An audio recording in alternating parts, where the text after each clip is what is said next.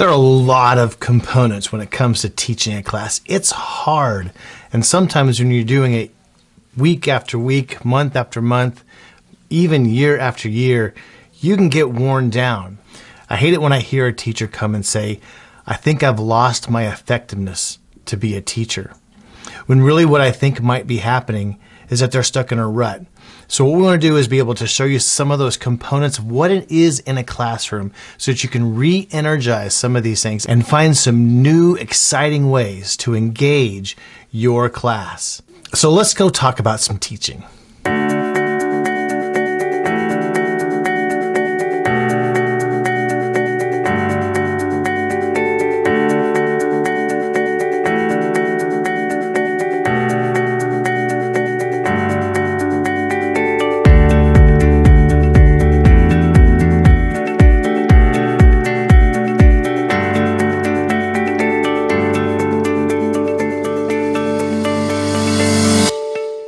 So let's see if we can identify and isolate some of those concepts and dynamics of what is happening in your classroom.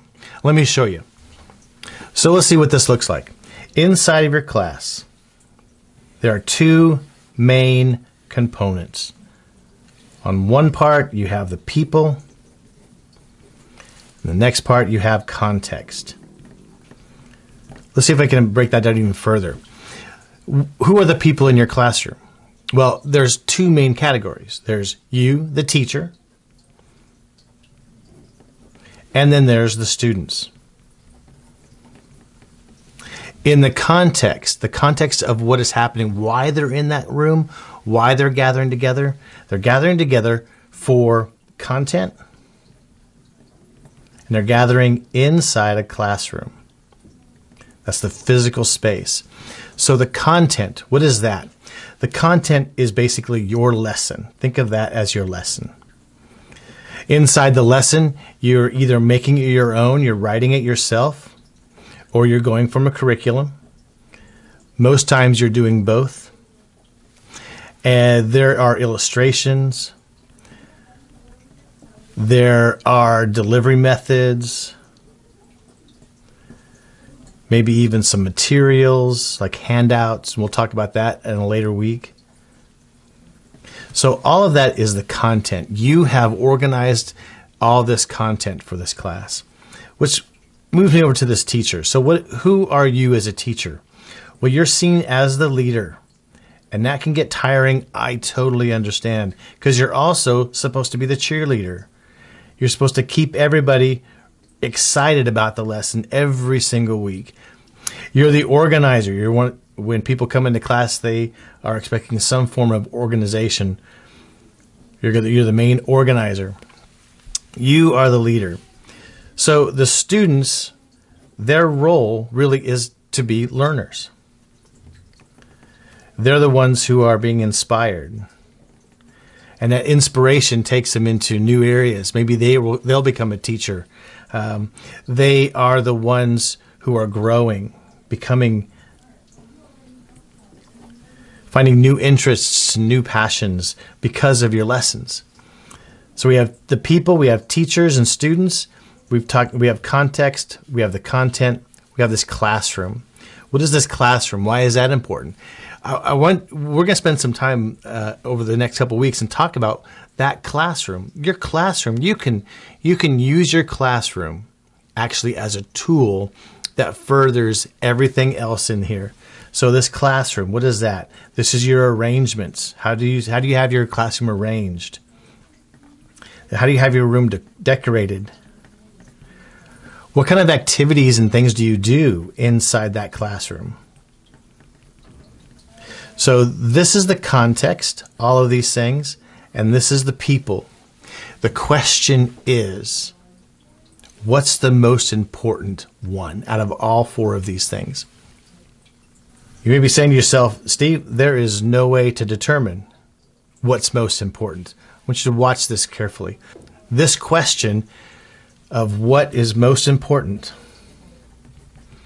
what is most important, this drains us If we misunderstand what it is that's important, this also distracts us. So what truly is most important? Let's try to put this into a continuum, all right? So let's say that you, probably not by statement, but would say that the teacher is most important. Okay? There are some lessons where the things that what you're doing, you are the most important. Some would say the students are most important. So look, there's a continuum right there. Where are you on this continuum? Think about the way that you run your class. Think about the way that you, the expectations you have of your class. Which is most important? Is it teachers or is it students? Now, there is no right or wrong answer here. So what is the next part of this continuum? Let's say we have content. What if we say that the lesson is the most important reason that we're gathering together? We're gathering together to teach the Bible. The content of the lesson is the most important thing. What about the classroom? The things that we do in that room, the activities that we do in that room, the way that it's decorated, how you have it decorated and arranged. Let me say this too, the classroom, the place where we fellowship. So this could be seen as a fellowship part too. Is it content or is it the classroom, being together? Which is most important? The question is, when you see it this way, you realize that some of us we are teacher content heavy, and so we'd be over here. Some of us are teacher classroom heavy, meaning we have all of our lessons and we have the room decorated and arranged just the way we want it, but we're missing a lot of other parts. We're missing the connection with the students.